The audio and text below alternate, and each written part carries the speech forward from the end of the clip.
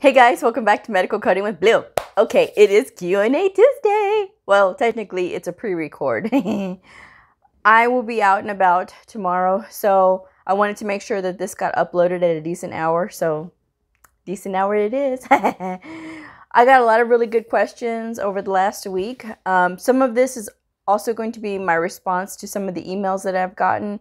This is just so you guys can know my thoughts about some things, some of these topics. So let's go ahead and get into the questions. All right, number one, can I bypass through a program for medical coding, study on my own, and take the certification exam?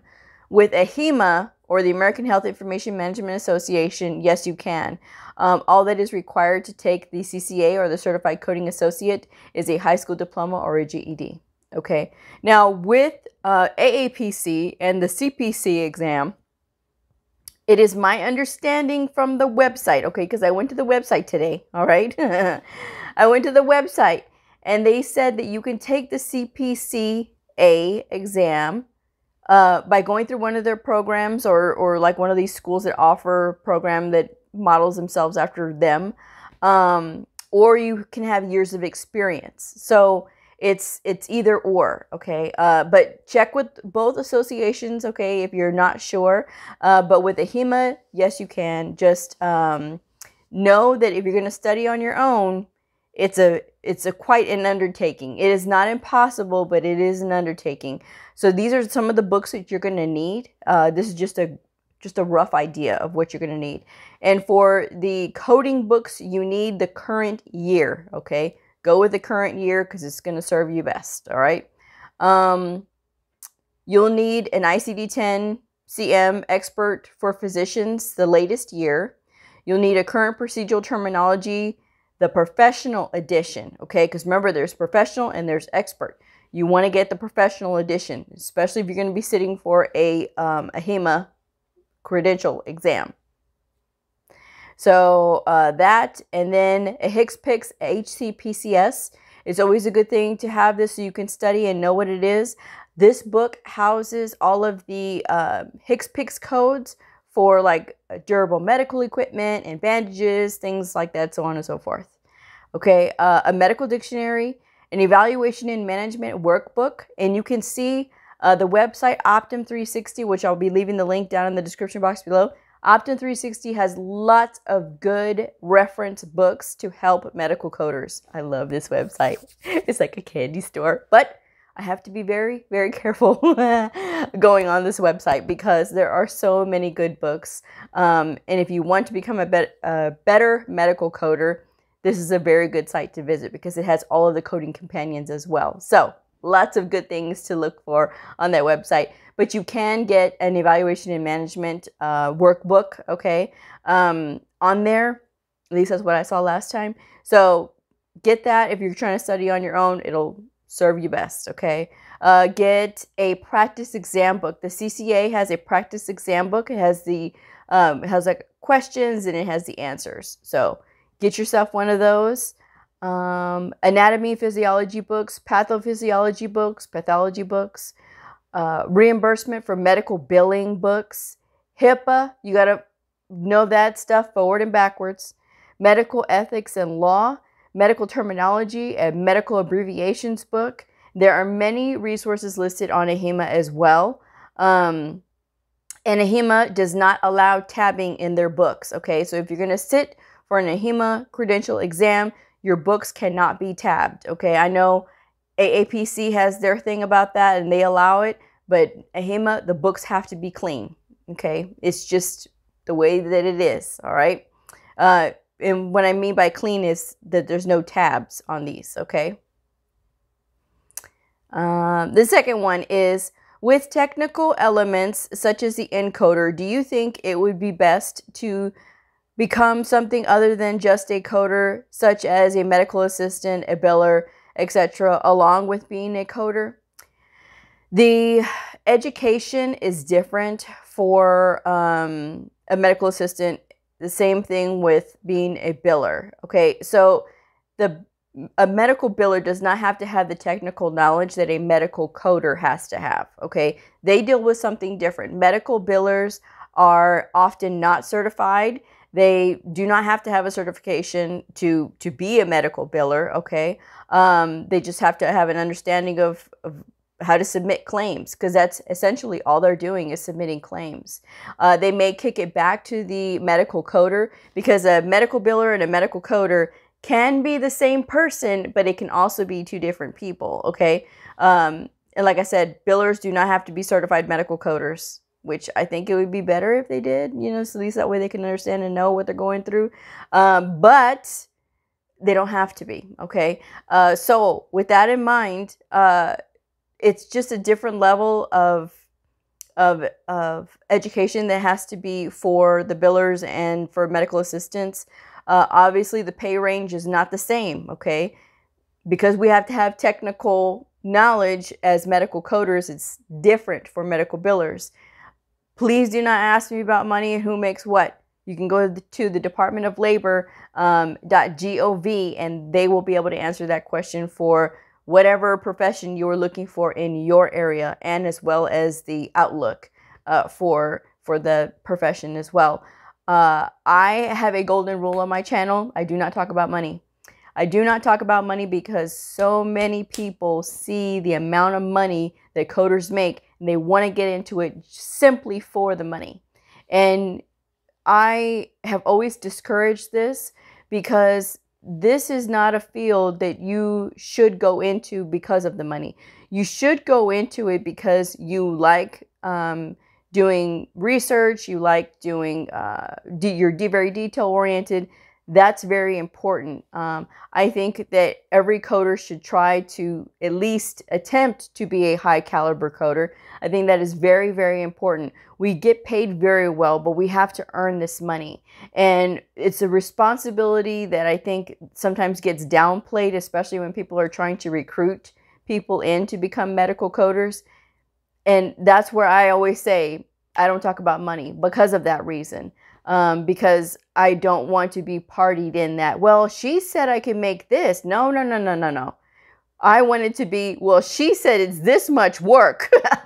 I'm ready. Okay. That's what I want people to say. Okay. If they're going to say anything about me and my channel, it's going to be that she doesn't talk about money. She talks about what all it entails. Okay. She's very detailed. That's what I want to hear. So anyway, but yes, that's my golden rule. Okay. The next question, talk about where my drive for medical coding comes from. So lots of people have noticed that I am very driven when it comes to medical coding, and that I'm very involved and very passionate about it. Where does this come from? Where does my drive come from? My drive comes from years of trial and error. It comes from years of learning. It comes from years of developing into a better coder, into a higher caliber coder, okay? I am constantly trying to push myself to learn and do more and do better, because I feel like if I learn and do more and do better, others around me can benefit from that. My providers have benefited from it. Other coders that I work with that come and ask me questions have benefited from it. So for me, personally, it is always going to be a goal to just keep on. And when I reach these goals, when I reach certain milestones, it just gives me such a sense of pride. And I feel like, for me, I feel like I'm making my mom proud every time I do something even better than the last time I did it. So that's another motivator for me. When I hear providers, when they've gone from hating me and not wanting to see me and I don't want to deal with you, to, oh, Blue, how are you? I'm so glad to see you. I have a question. When I get that, it motivates me even more. So that's where my motivation comes from. My motivation comes from sharing with others and just having that drive to get better. And it's not just about me. It's not about me. That's the most important thing that I stress. If anybody asks me, it's not about me. It is always about others. It is about doing good for others. There's that's basically all I can say about that. That's where my drive comes from. That's what inspires me when I see people that work hard, these providers that they work so hard, and I'm inspired and I'm moved by some of them because of what they do and the passion that they have for their craft and the fact that they take care of their patients so well. What can I do to assist with that? And then I say, well, I'm a medical coder. I can try to be the best damn medical coder that I can be. That's all I can do.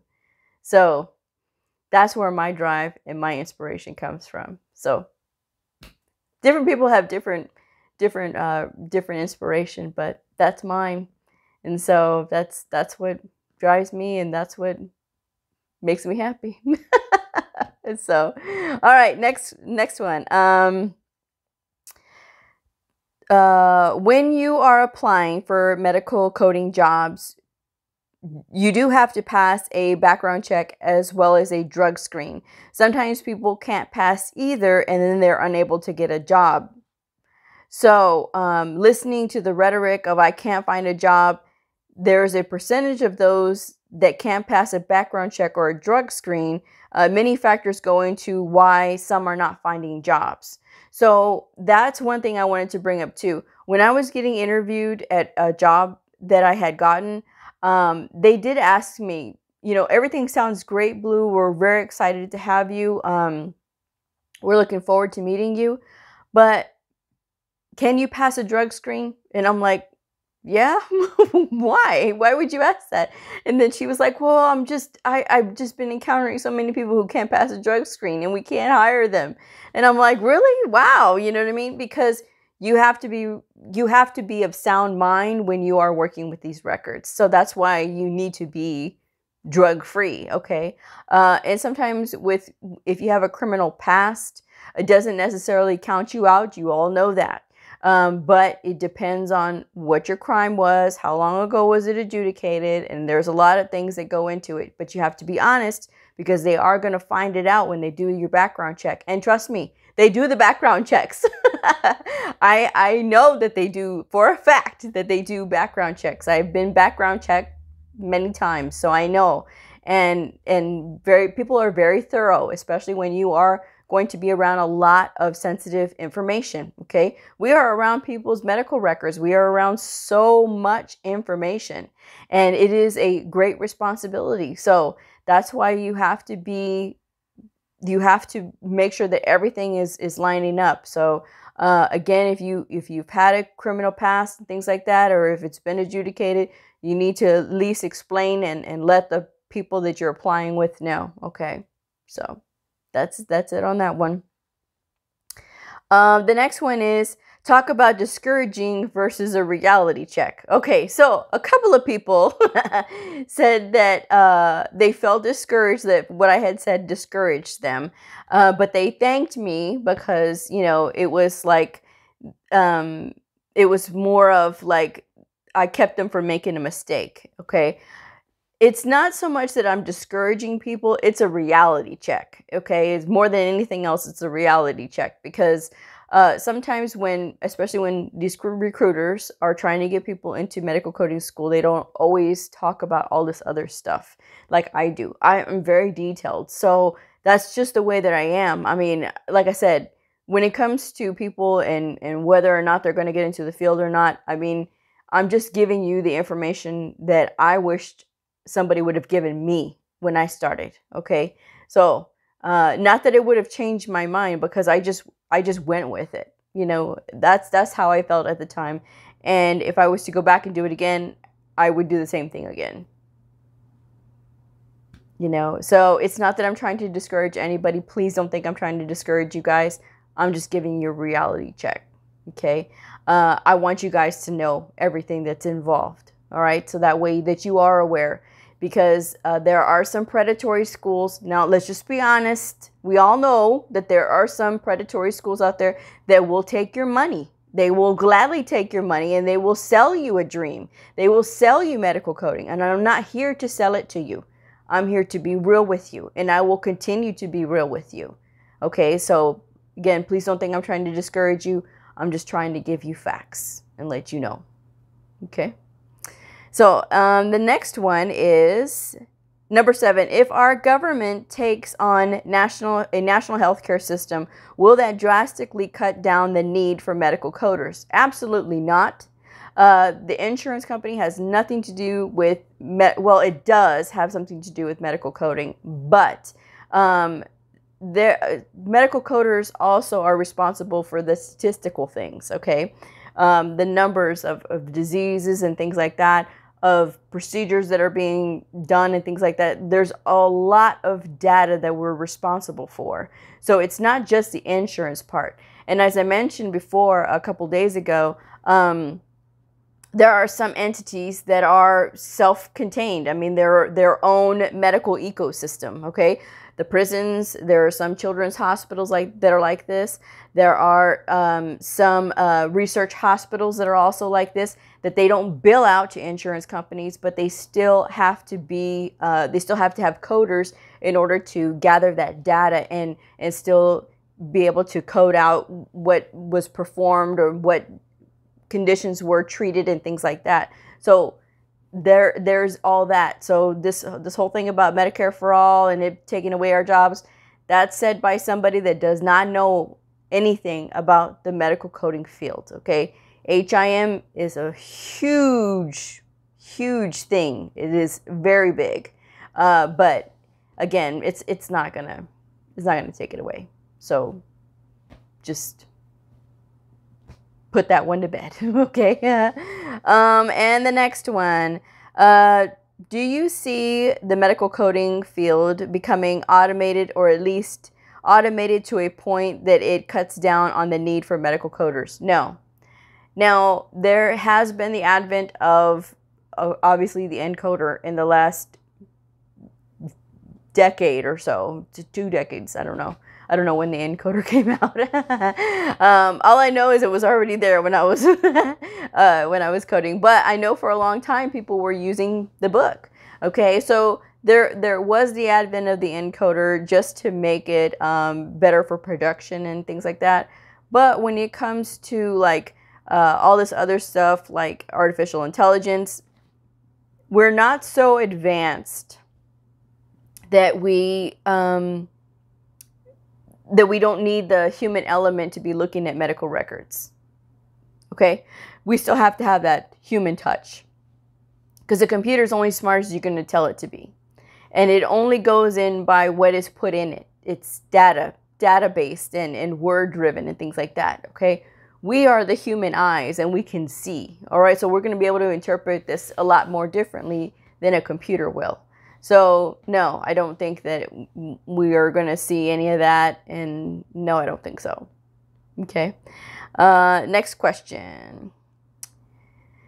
What is the career outlook and the income range for a medical coder? Again, my golden rule. We don't talk about money on this channel. You can go to the Department of Labor at dol.gov for all of that information because, as I've said before, every place in the U.S. is going to start their coders off at a different rate. And there are many different factors that go into the starting rates at different facilities. Is this a state-run facility? Is this a government-run facility? Is this a private institution? Is this a doctor's office? Is this a company? Is this a contract? There are so many things that go into what the starting, where their jumping off point is. So again, going to the Department of Labor.gov will help you. Okay? And the next one is, if the description of the procedure code states that this is a bilateral procedure that is being performed, do you still have to add modifier 50? No, you don't, because it already states in the description that it's a bilateral code. So you do not have to put a modifier 50 on it. You can look in Appendix A of the CPT Professional Edition to view the official reference, and it does state it under the description for modifier 50. Okay? So, next question. Do you answer emails? Of course I answer emails. I answer all the emails that come in, unless it is a question that I have answered a lot, or I can point them to a video, then I will respond with that. So, But yes, I do answer all my emails. Sometimes I do take a minute to get back to you because of the signal in my office. Sometimes I don't get signal, and sometimes I have to step out. So I will go out on a break sometimes. It depends on how busy I am. But sometimes I'll take a break and go run outside and get a signal and be able to find out who's emailed me. But I will get back to you if you email me. All right. And the last one. Do not send me resumes. Please do not send me resumes. There is absolutely nothing I can do with anybody's resume. Okay. I come on here, we talk about medical coding. I talk about other little things and things like that. But I can't vouch for you. I can't give your email. I can't give your resume to anybody. So really you're wasting your time if you give it to me. Okay. There's nothing that I can do with it anyway. I mean, there's nothing. Literally, I'm not in charge of hiring, and if you were to ask me who's hiring, I don't know because I'm not looking for a job. Okay. And then I did have one more question. So the question that came in shortly ago was, if a coder goes out on leave, is there somebody else that covers down for that coder, or is it just catch up when you can, or what's the deal? So for me in my facility, if I'm out, I'm out. And that backlog is just going to pile up because there is some relief. There is a relief pitcher, basically, that runs around. But she is tasked to do a lot of different things. So which is why I try not to take a lot of time off. There have been people that have been out for surgery, and sometimes my supervisor will ask, hey, can you lend a hand? And I'll say sure, because I learned long ago, you never say no, okay? Especially when it comes to medical coding. You always want to try to have every opportunity to learn and to grow and to do what you can, okay? So we're all in it together. So that's why I'm always willing to help. But for the most part, coders are on their own when they are out, unless you have a partner. And we've had this discussion before where I did have a partner, and I did ask her if she wanted me to, what dates was she going to be out so I could take over for those dates. And she refused to give me that information because she was upset because our supervisor did not have a plan in place. Well, I'm here with you. We're partners. This is our clinic. We should be able to come up with a plan ourselves. We're adults, we're not kids, and we don't need to be directed in that way. We could have handled this between me and you. But she didn't want to do that. And so literally she had to go on leave and we had to get a key to open up the cabinet that had all the records in it so that I could go through and see what was needing to be done. And of course, it was all of the hard stuff that needed to be done, or the technical hard stuff, which was fine. We still got it done anyway, me and the relief pitcher. But, it wasn't anything that had to do with her. I mean, she made it difficult for me and the relief pitcher. So it was like, okay, but for me, I will always pitch in and help. No questions asked. Okay, so that's going to do it for me. But that is Q&A Tuesday. So if you have any more questions, let me know. I am going to be working on the part 2 of the table of risk box.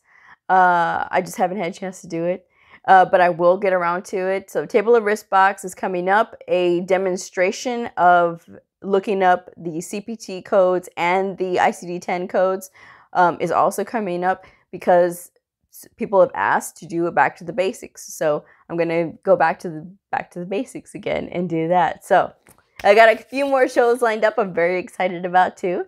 So I'm going to go ahead and wrap this one up. But if you are a medical coder, a medical coding student, somebody curious about the fascinating world of medical coding, a provider or a nurse, I invite you to like and subscribe and follow me on my journey in medical coding. I will see y'all tomorrow. Bye.